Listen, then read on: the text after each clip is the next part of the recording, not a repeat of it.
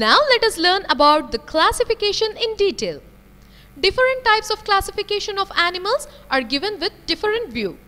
The Greek thinker called as Aristotle has classified animals based on the habitat of the animals.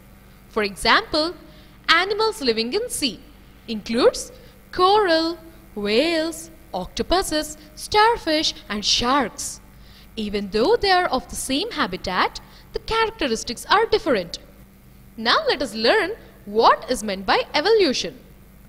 The gradual process of developing body design from simple to complex, which helps the organism to survive better than the earlier one.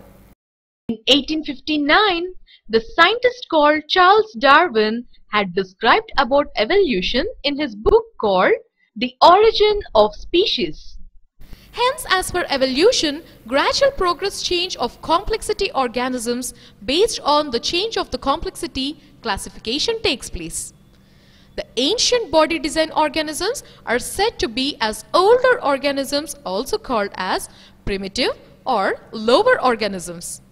As change of body design continues from ancient groups to present groups are also said to be as younger organisms. Such groups are called as advanced or higher organisms.